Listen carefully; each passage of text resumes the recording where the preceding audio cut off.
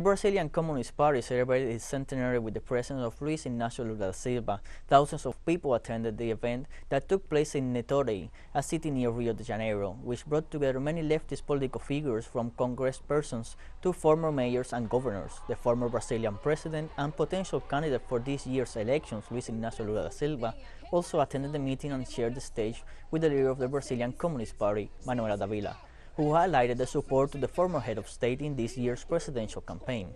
Meanwhile, Lula once again attacked Jair Bolsonaro, the current president and his main opponent in this year's elections.